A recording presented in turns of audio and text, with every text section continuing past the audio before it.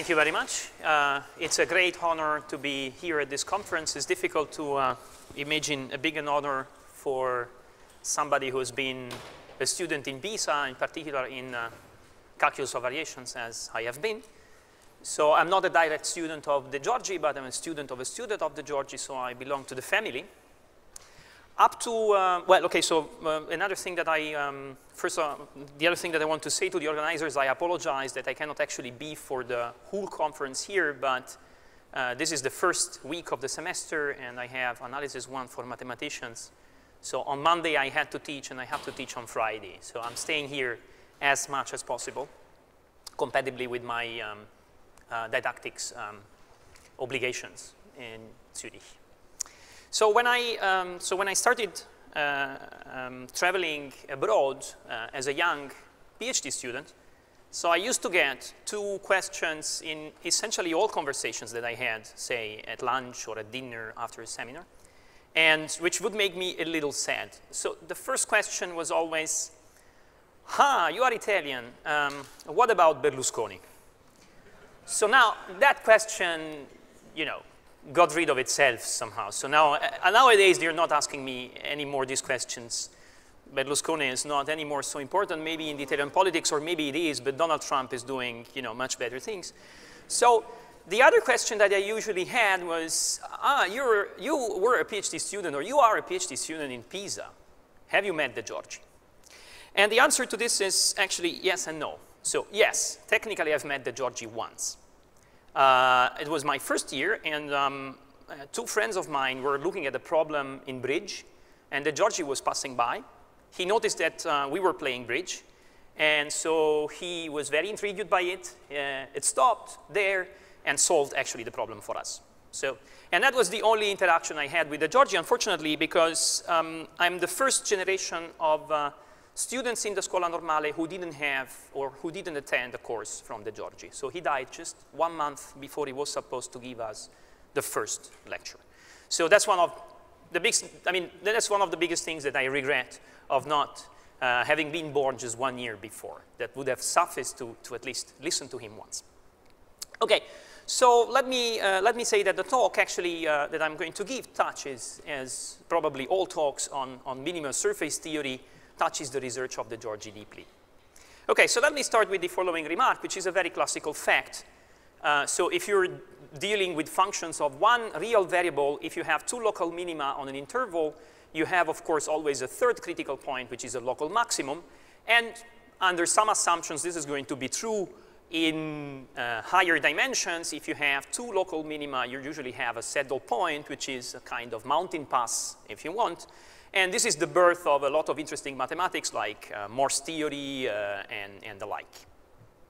So let me show you a problem which is probably one of the most classical questions that you can pose in minimal surface theory. So say that I give you an n-1 dimensional closed surface in the Euclidean space of dimension n+1, okay? And you are dealing with the usual plateau problem, that is finding minimal surfaces which have this boundary. Okay, so assume you have 2 local minima, so 2 minimal surfaces which actually span this boundary and are strictly stable. I'm going to give you the precise definitions in a second. So the question is there a 3rd embedded minimal surface sigma 3 with the same boundary, which is of course distinct from the other 2, and which is going to be possibly a saddle point, a critical point which is not necessarily an absolute minimum or a local minimum, okay? So now, what do I mean by minimality of the surface? So what I mean is that the surface has 0 first variation for any normal perturbation which fixes the boundary. So here we have the boundary which is fixed, so we are only allowed to deform the surface by keeping the boundary put.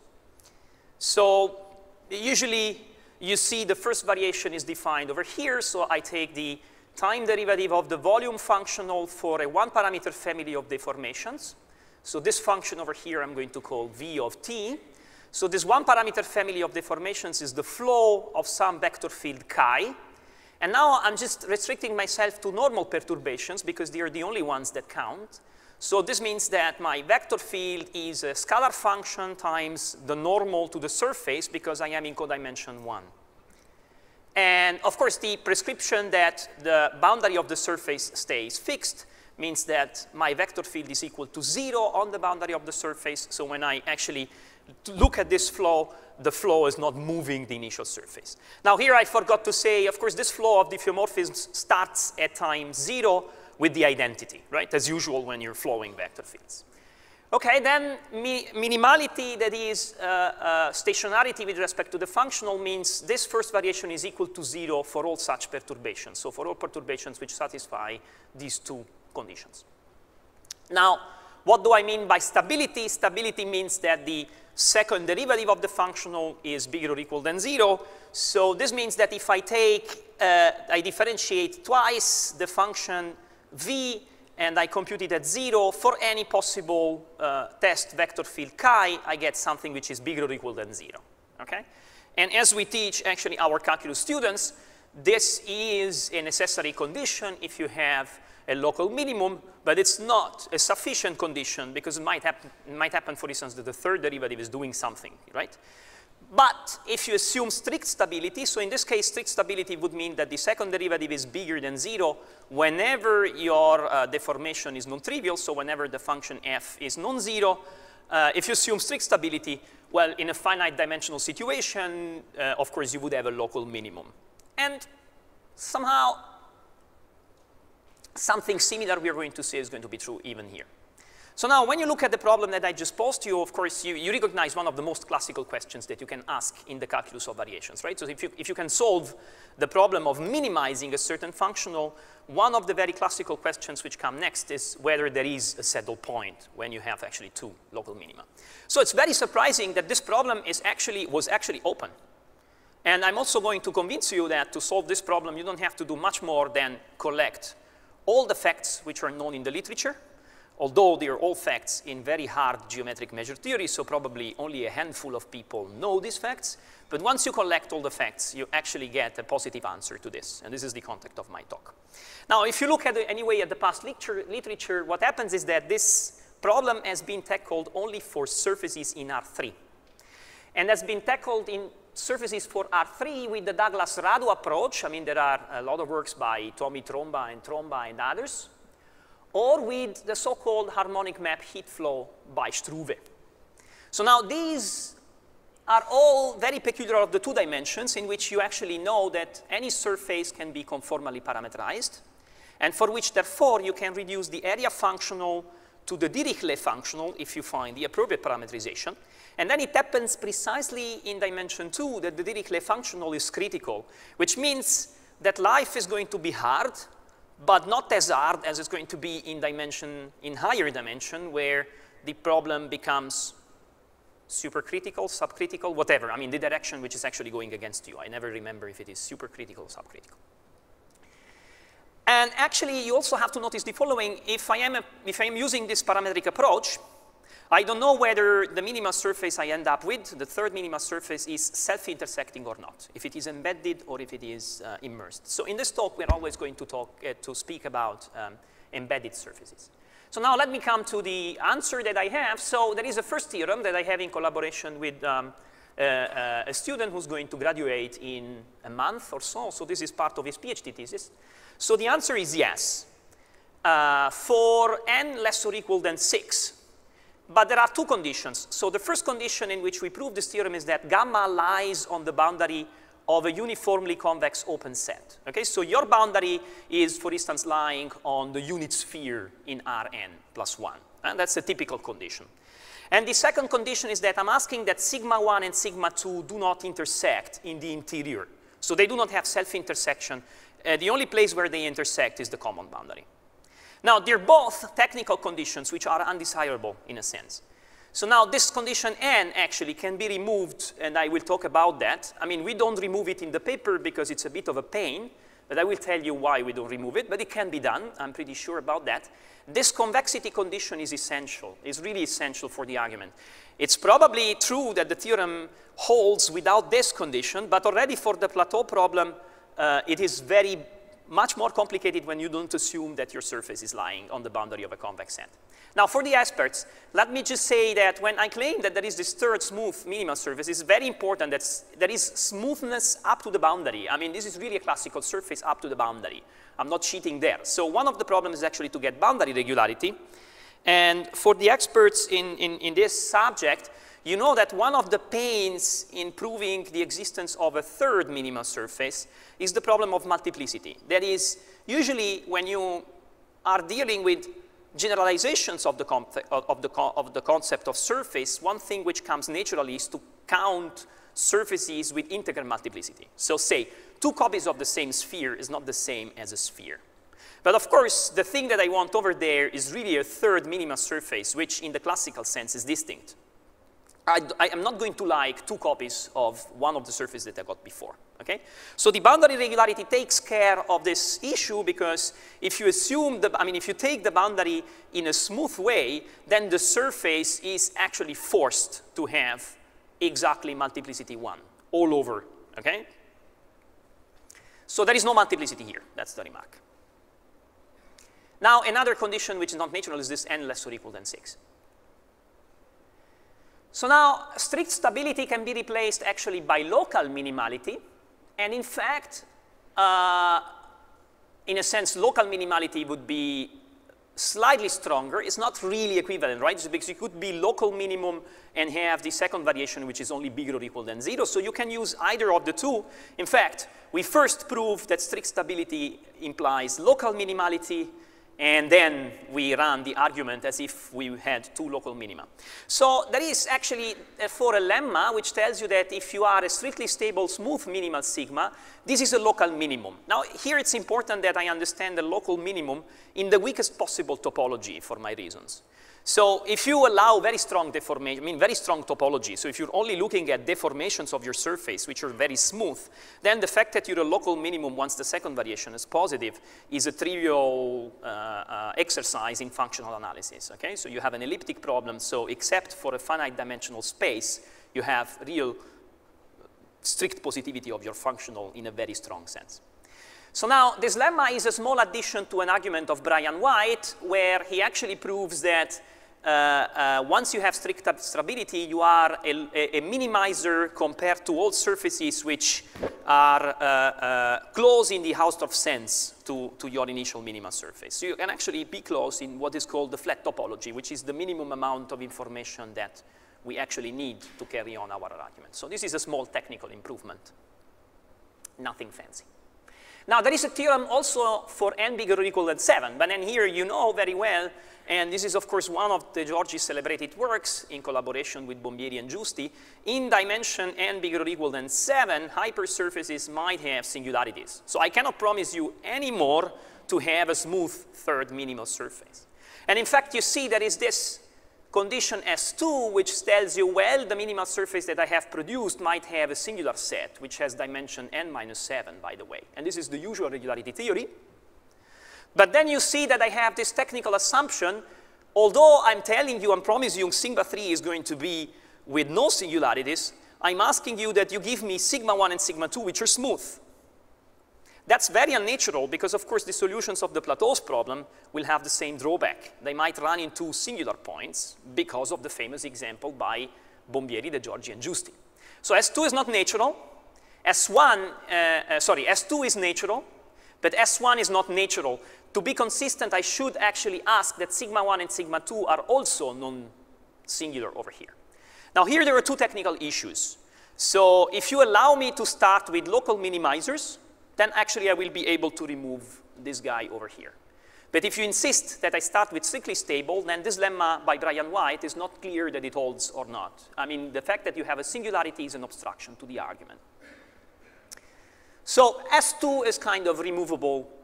S1 is kind of removable if you change the assumptions a little bit. Okay, so this is what I was telling you. The first obstruction to the proof removing S1 is this white type local minimality. If you assume from the start local minimizing property, then this unnatural assumption S1 can be removed. But it's again a technical issue This assumption of non-intersection, as I said already before, can be removed, but it's a technical issue, and we don't face it in this paper because we face some other problems. Now, some final remarks. Actually, you can prove all these results not only in the Euclidean space, but in the general Riemannian ambient manifold. But of course, you have to put some assumptions, which is replacing this convexity assumption, something slightly stronger, in fact.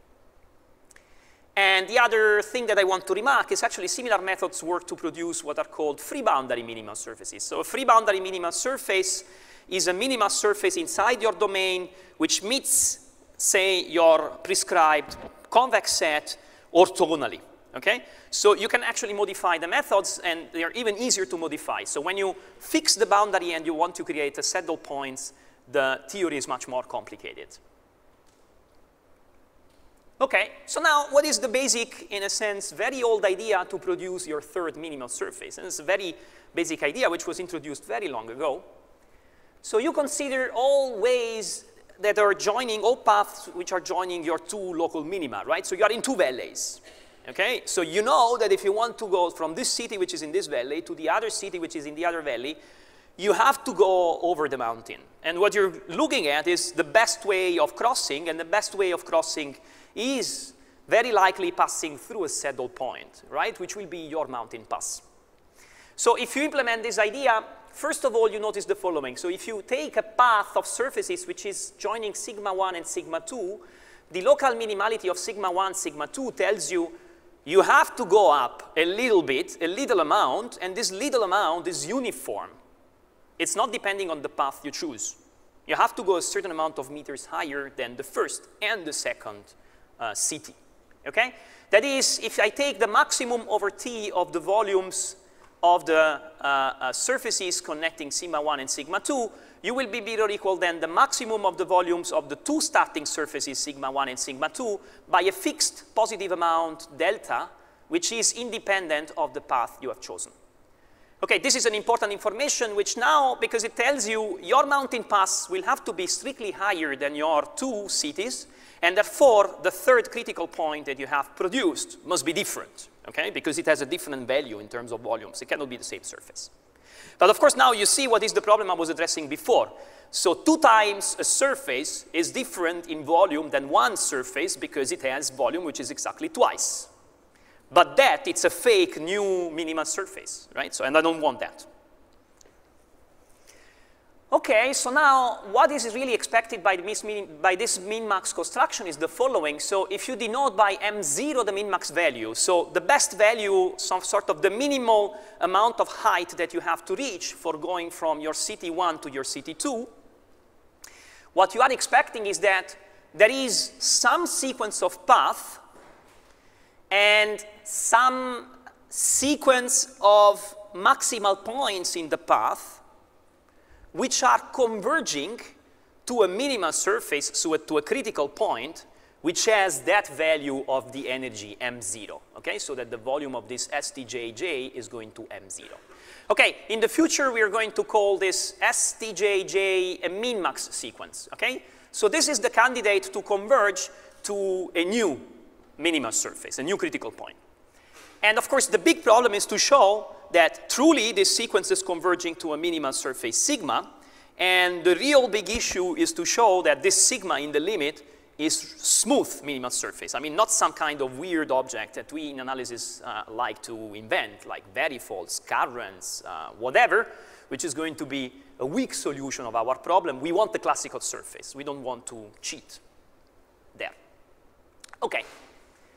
So now observe, of course, as I said, regularity is the important issue, and for me, boundary regularity will be the most important issue, because then the boundary of regularity will tell you that sigma is taken with multiplicity 1, so there is no multiplicity happening there. The volume of the new surface is really m0, and as such, this new surface has to be distinct from sigma 1 and sigma 2.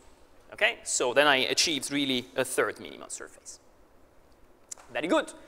So now this idea is very old. It goes back at least to Birkhoff, in fact, when he was interested in answering the following question. So can you show that there is a simple closed geodesic in a surface which is diffeomorphic to S2? Okay? Maybe I didn't say it here, but I'm not going to consider in this talk the case of geodesics. You can actually solve the same problem for geodesics, but it's much easier. So funny enough, the method which is solving the problem in higher dimension gives you something a little strange in geodesics, the way I'm actually approaching the problem. Now, it was a very classical problem to generalize Birkhoff construction. So say that I give you the three-dimensional surface, the three-dimensional S3, with a metric on it. Can you show that there is a closed minimal surface inside of dimension 2, which is non-trivial? This was a very classical problem. And there is, first of all, one, and it can be approached by this min-max construction. And one first thing that you can notice is that abstract geometric measure theory produces for a sequence of min-max, for a min-max sequence, a final object, which is a kind of weak notion of being a minima surface, which is called the stationary varifold. Now, the basic argument goes actually back to Almgren, and it's called Almgren's pool-tight lemma, nowadays in the literature. If you actually want to trace the real argument of Almgren, are these mimeographed notes from a Princeton course, which almost nobody has in the world. I now have actually 2 copies of them. So I'm harnessing them as a collector. So, of course, the real issue is not to produce this kind of weak notion of minima surface. The real issue is to prove that this guy is regular, okay? Although Almgren's pool-tight lemma is a beautiful idea, don't get me wrong. Now, this was solved by a monograph by Pitts. And Pitts actually proved in 1981 that there is full regularity for n less or equal than 5. So there is a closed minima surface, for instance, in S6. There were 3 fundamental ingredients in Pitts. So there is a rather loose concept of continuity in this parameter. So if I mean, he allows path of surfaces which are very, very, very, very general. I will tell you in a moment. But the real discovery of Pitts is somehow that you can use a kind of local minimality, local stability of the min-max surface, local in the following sense. If you take your final min-max guy and you look at the point in a sufficiently small neighborhood, this surface will actually be stable. It will be almost a local minimizer for perturbations which fix what the surface is doing outside. So it's almost a solution of the plateaus problem for which we have regularity theory available. But there was one essential ingredient that he needed in 1981, and this was the just discovered Schoen-Simon-Yau curvature estimates for stable hypersurfaces. Beautiful work. So that actually obstructed him to go beyond n less or equal than 5, because this Schoen-Simon-Yau curvature estimates were true up to n less or equal than 5. But then this last ingredient was solved in a beautiful paper by Schoen and Simon, where the compactness theorem for stable minimal hypersurfaces was extended beyond the dimension 5 to all dimensions, and immediately, of course, they could extend Pitts theory to any n. Okay, so ingredients 2 and 3 are actually rather efficiently treated in the literature. So the monograph of Pitts is very hard to penetrate, but the ingredients 2 and 3 are rather efficiently treated. For instance, the paper of Schoen and Simon redo it. I have a survey with Colding that does that. And of course, actually, Tobias is a much more important mathematician than myself, and he comes first in the alphabetical order. So that's just a slip, but he's not here, cannot be offended. Now, Pitts families, as I told you, are very strange one-parameter family of currents. So they're discretized one-parameter family, not even of surfaces, but of currents, and they are very hard to work with. It's a big source of technical problems and hard geometric measure theory. So some times ago, together with another PhD student, I gave an alternative approach to this first point. So the alternative proposal was to use a generalized family of surfaces. So ST now, so the path connecting family, really consists of smooth surfaces, except for finitely many singularities. Okay, so you only have finitely many parameters, T, where the surface is not smooth, and for each T, you only have finitely many points where the surface is not a classical surface. So you only have point singularities. So this is, and you have smoothness in the parameter T when you are actually outside of these kind of singular points. Now that's very natural. Why that's very natural? Because you know, if I give you a manifold and you want to find the one parameter's family of surfaces which is sweeping it out, usually you have to introduce singularities. So you see the most kind of common way to slice up a manifold is to take a Morse function and take the level sets of a Morse function.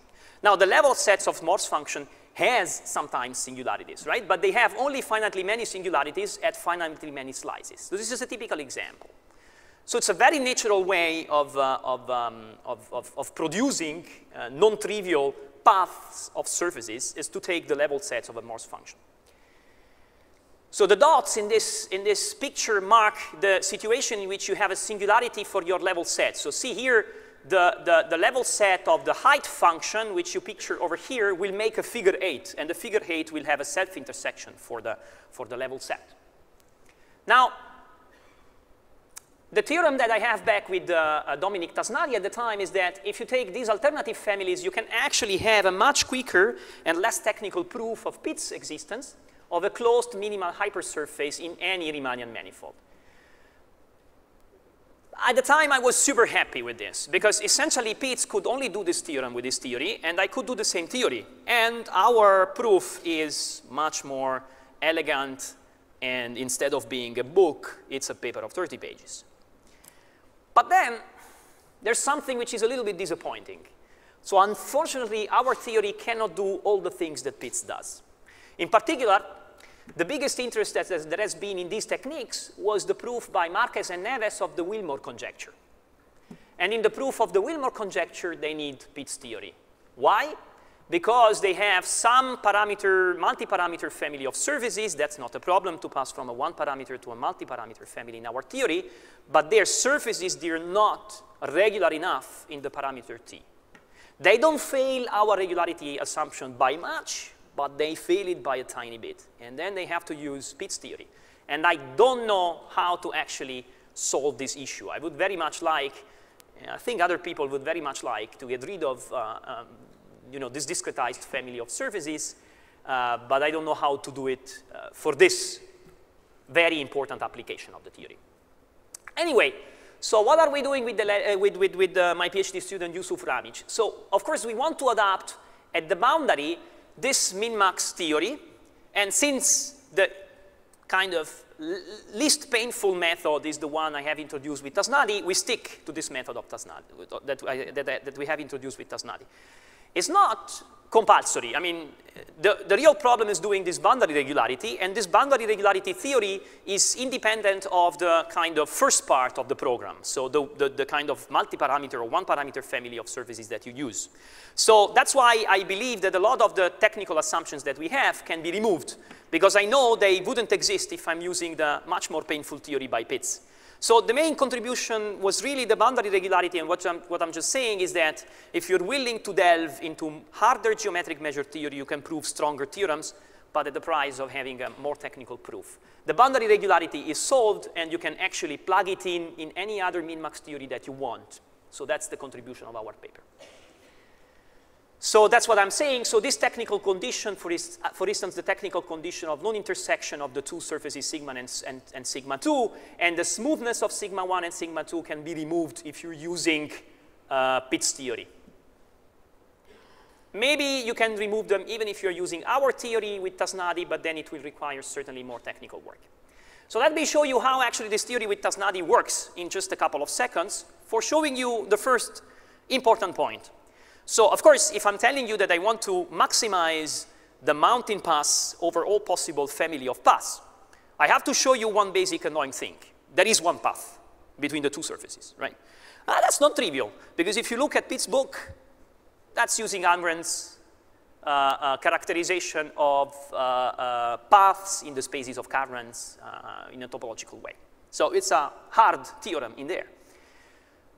For us, it's a very simple construction. So you have your sigma 1 and sigma 2. What I'm just doing is I'm lifting up sigma 1, right? So leaving a little bit of space. And now I do the following. I take a Morse function which is equal to 1 on sigma 1 and equal to 0 on sigma 2. It's not difficult to create a Morse function, because Morse functions are actually dense in any very good topology. So as soon as I produce any function which has the correct data, and that's trivial, I will produce a Morse function by perturbation theory. So that takes a couple of lines of argument. Now, once I have the Morse function, I take the level sets of the Morse function, and I end up with a one-parameter family connecting sigma 2 and sigma 1, which has the regularity which I need. Okay? The only problem is that the boundary of the connecting curves, in this case, will move along these two segments, right? Okay, now what you do is you pinch those two segments, squeeze them down, and get your one-parameter family as you wanted. It's a very simple calculus 2 computation. And you got your family of paths. Okay, so now you are there, and you want to start doing your min-max construction. So, of course, what I said is that the min-max methods of Pitts already solves the problem of interior regularity, right? So, because in his case, he's dealing with surfaces which do not have boundaries. So that problem is solved. The real problem is to explain why actually this min-max surface that you have produced, which is smooth in the interior, it's going to be smooth at the boundary as well. Okay. So now fix your sigma 3, which is produced by the min-max algorithm. You don't know yet that it is regular at the boundary, but you know it's regular in the interior. And it's what is called the stationary varifold for the experts. Now, what is the idea of Pitts? Well, based on some combinatorial analysis of Angren, which is really beautiful, he has a lemma which says the following. At most points, this means except for finitely many points, it is impossible to deform continuously sigma 3 decreasing its area locally, okay? So if I fix locally your surface and I want to move the surface only inside there and improve the area, we will be able to do it. Well, of course, the minimality condition tells you you will not be able to do it at first order because the surface is stationary. But what this lemma is telling you is that you will not be able to do it at any order. In particular, you will not be able to do it at second order, so the surface is stable. Now, stable surfaces are better than just stationary surfaces, right? Because they have the tendency to be more minimizing. Now, unfortunately, stable varifolds, which is the theory that you're using, stable varifolds are not smooth. If you take the union of two planes which intersect, actually those are stable objects for the area functional. And that you don't want because they have singularities. But the point is that your surface sigma, your stable varifold, is the limit of smoother objects, right? So of this min-max sequence, which in my theory I can actually assume to be really a sequence of smooth surfaces, right? So in the theory of Pitts is a sequence of Carlens. Now, there is actually a version which is a kind of epsilon delta version of the stability lemma that I told you before. It's technical, but it's a perturbative version which will tell you that this STJ is almost a stable surface.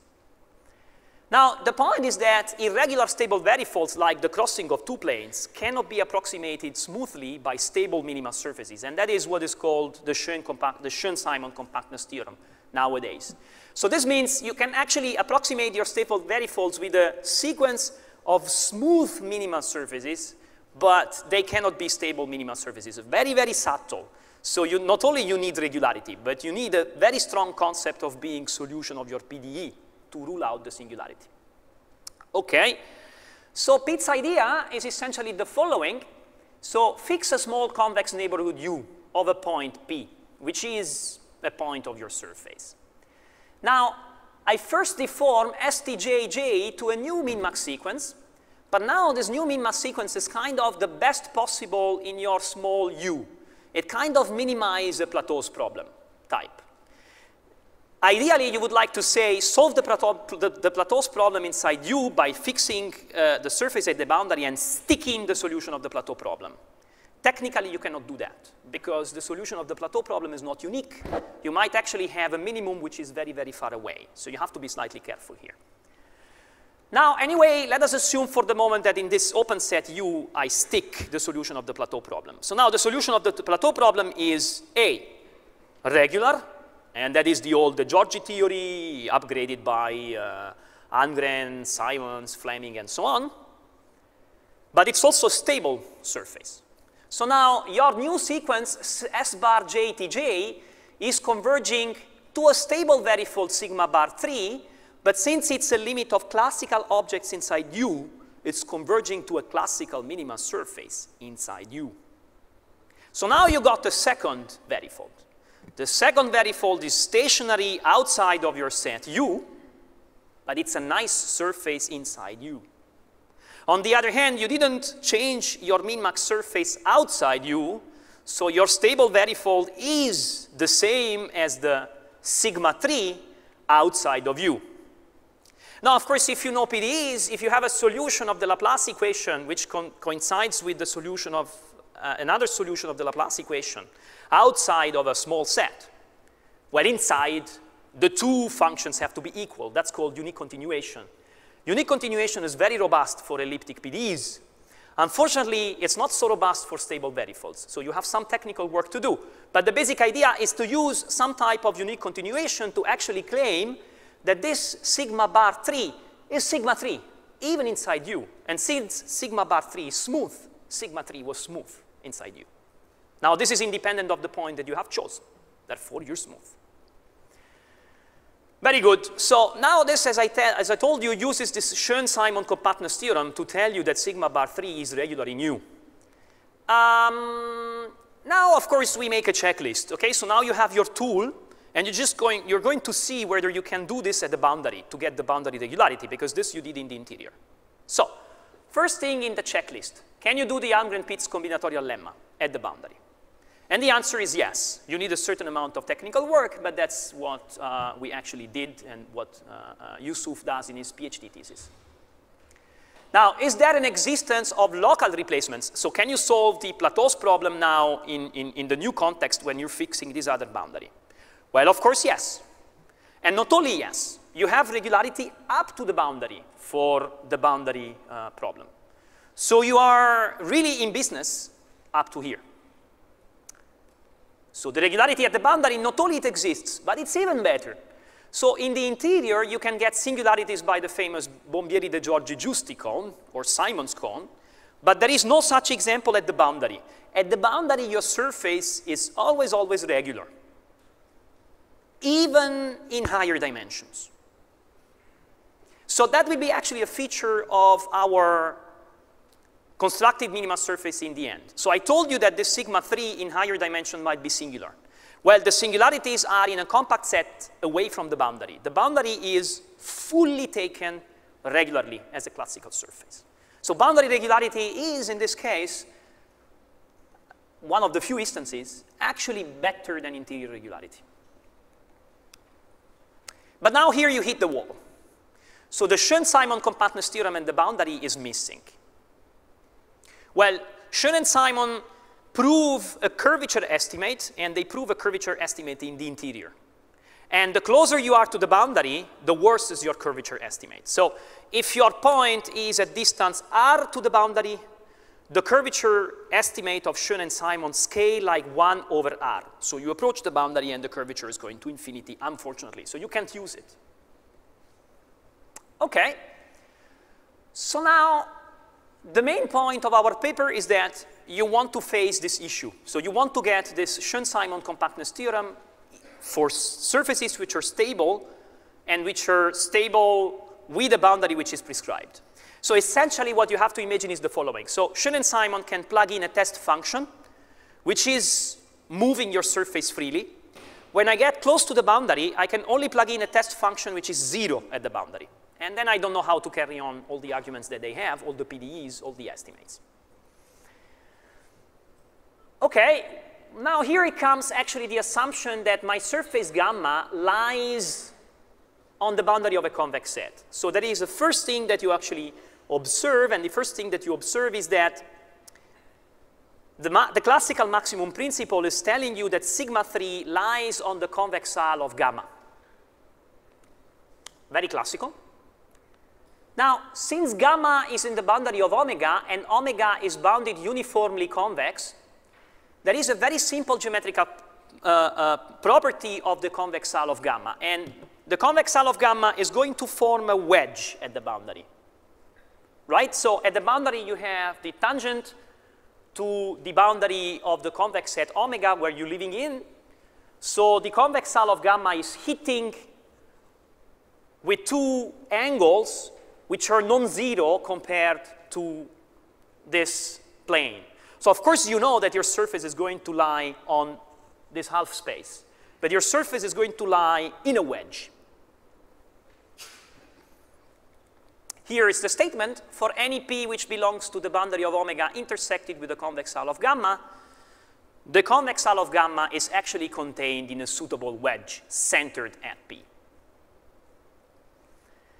Here is the picture. So here you see this is the tangent plane to the boundary of omega. Gee, the picture looks very strange from there. Okay, it's not that bad from here. So here's the wedge, right?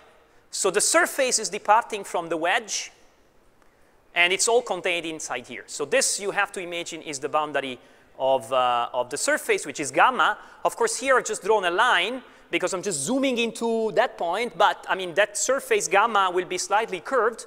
If it were exactly a line, then you would exactly gain a wedge, okay?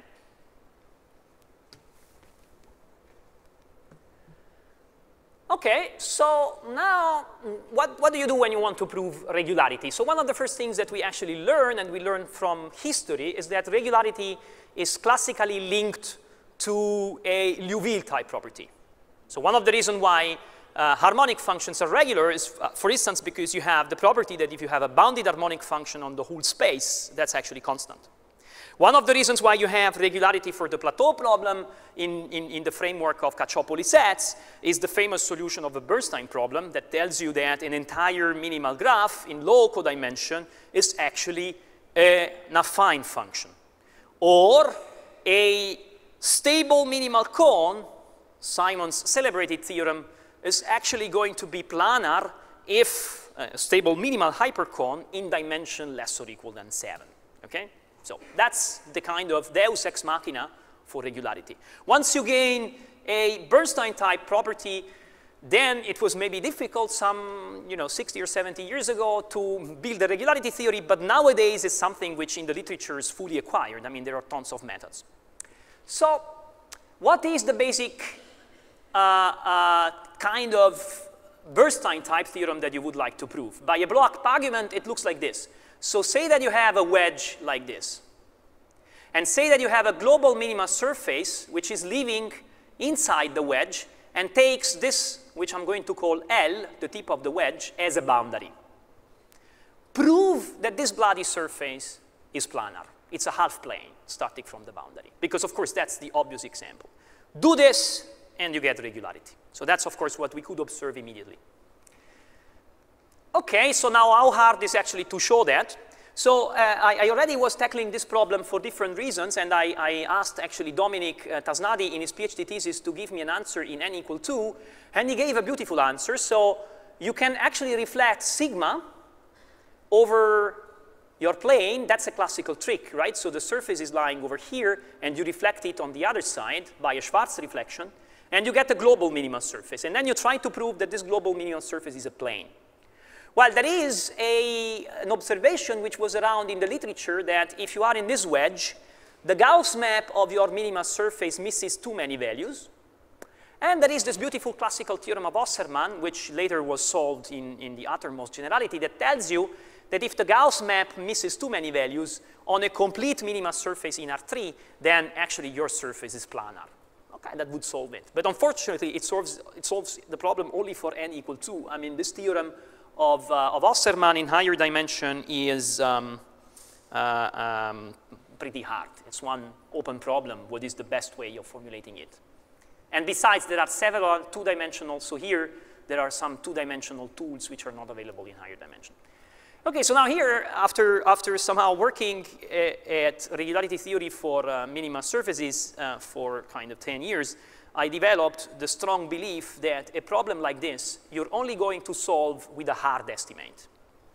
So what we started doing is to take this surface, take test functions, solve the Laplace equation, Laplace of modulus of a squared, compute tons of things, trying to use maximum principle, Harnack, all sort of very hard PDEs. Complete failure. Then I was at Oberwolfach, and I mentioned this to Brian White, and Brian told me, there's a very soft argument, actually, which will enable you to do that.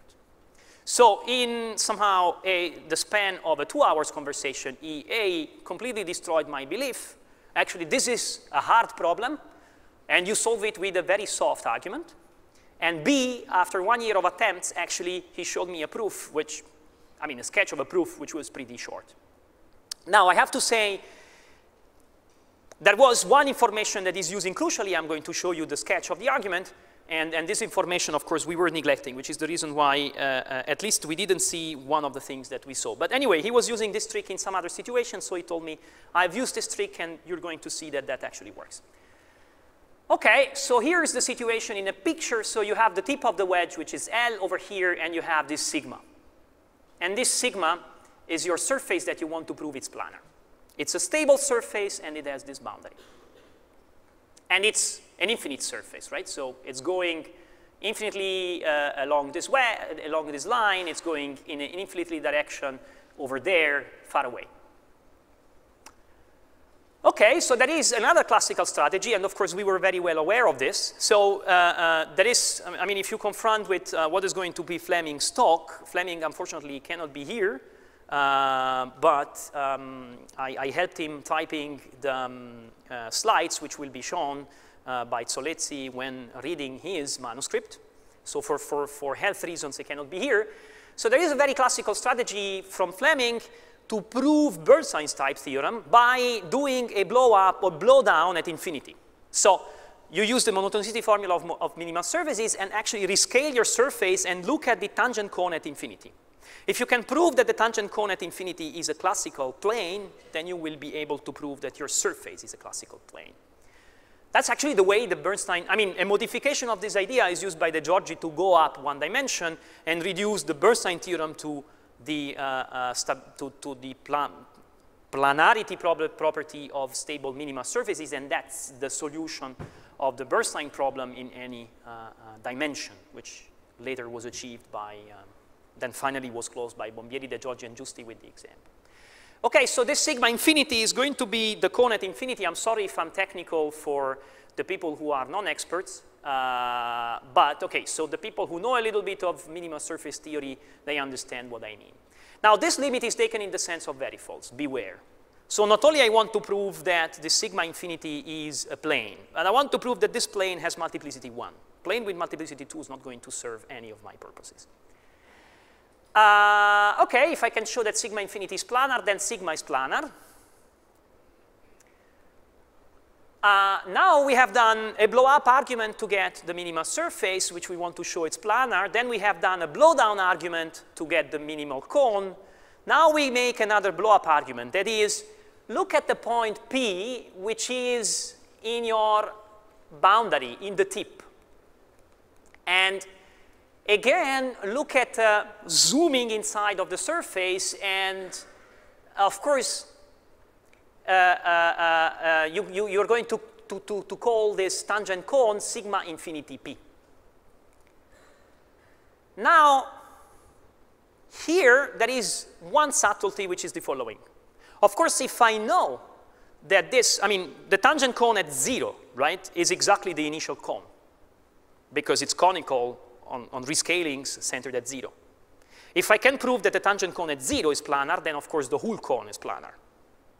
Now, what is actually interesting is that if you can prove that at most points in P in the line, so even if P is a little bit away from 0, the tangent cone is planar, then you will be able to conclude that the guy is planar. So yesterday, when I was reading the slides, I looked at this statement and said, that doesn't make sense. So I went back and looked at the proof, and the proof didn't make sense. So yesterday I was flying. I almost actually lost my plane. I was flying because the proof actually didn't work, and we had it written down. We have not put the paper on the archive or submitted it anywhere, but somehow I was bothered because I knew that this property was correct, but I was saying in the paper, well, you use semi-continuity. Now, pity is that I needed lower semi-continuity, and the function I was arguing with is actually upper semi-continuous. So I panicked for somehow 4 or 5 hours, but then I remember that when I was doing this with my student, we actually opened the paper, the boundary regularity paper by Allard, and the solution must have been there. And in fact, the solution is there. So if you can prove that this sigma infinity P is a plane at most points P, then there is an argument by Allard in his boundary regularity paper at the very end of the paper, really the last paragraph, which will tell you that this guy, sigma infinity, is a cone with is a plane with multiplicity 1. Okay? Okay, now at most points P which are on the line, you have this beautiful Almorenz's stratification theorem, which tells you, well, this cone sigma infinity P is not only a cone, but is a cone with the maximal degree of homogeneity, meaning with the maximal amount of invariance over lines. Now, you see, you have a boundary L that you have to stick with, right? So you can only hope that your cone is invariant under translations along this L. Now, this Almorenz's stratification theorem, which is pretty soft, tells you that's true at most points. And actually, when you are invariant over translations, what you know is that this tangent cone sigma infinity P is a collection of half planes which are meeting at the origin. So now you've got a collection of half planes which are meeting at the origin. What you would like to prove is that A, actually that's only one plane which is going through this tip L, and B, the plane is taken with multiplicity 1. Okay, so here is where, so here is the goal. Somehow you can take this writing of the cone with planes with repetitions, and the goal is to show that this number m of planes is equal to 1.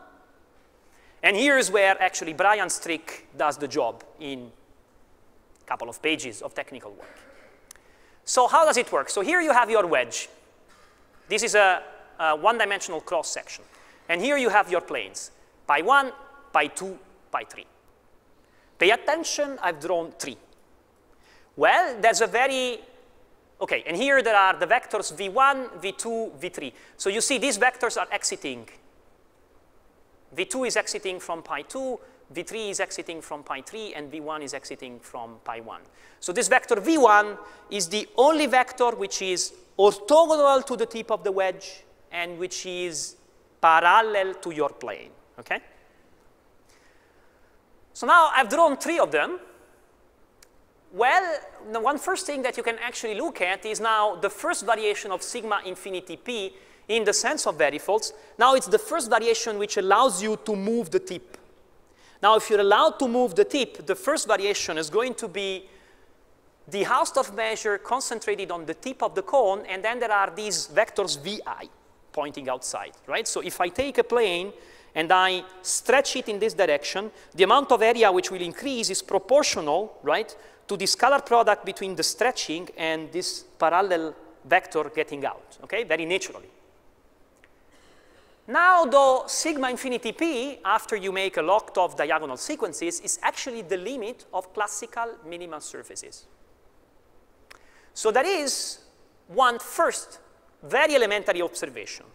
Degree theory or intersection theory tells you these planes can be only an odd number, right? Because a classical surface can do this 3 times. It has to take this boundary, right? So the surface can do this, can make a fold. But if it makes a fold, it will have 1, 2, 3 sheets. If it makes 2 folds, it will have 1, 2, 3, 4, 5 sheets, and so on. So with a little bit of theory of currents, you actually recognize this. Now, there's a second consequence, and the second consequence is that this first variation is the weak limit of the first variation of the classical surfaces. Now, under weak limit, the total variation of this, so the modulus of this, is lower semi-continuous, okay?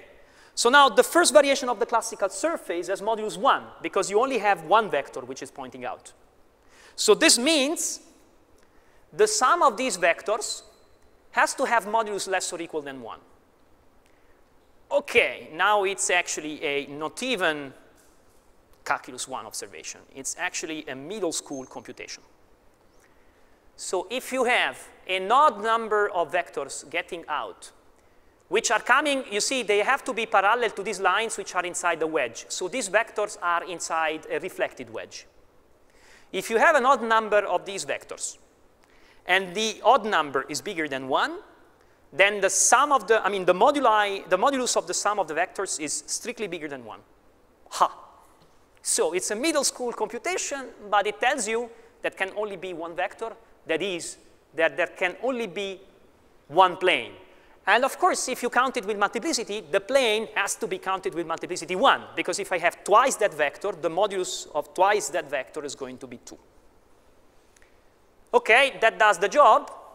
Here's the observation. An elementary computation tells you that if the modulus of the sum of these vectors has to be less or equal than 1, then actually this number m is equal to 1. Okay, so I'm 1 minute ahead of time. Thank you for your attention.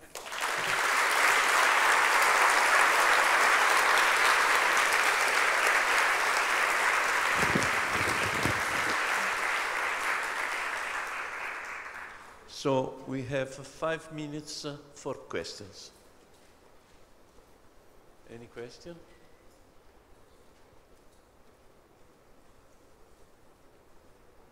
It's not a question. I just find it remarkable that you could do all this. I say, what I have is not a question.